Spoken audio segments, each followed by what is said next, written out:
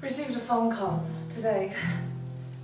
This is Hazel in Naples. Your father can't talk right now. It was probably around 7:20 Central Standard Time. And she told me my mother died about 10 minutes ago. Dad got to the phone, said I was the only child he called. My husband watches me as I listen to the news.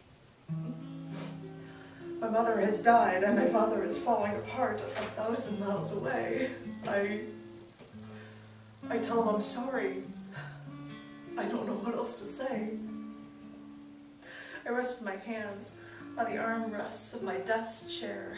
Everything suddenly felt very heavy.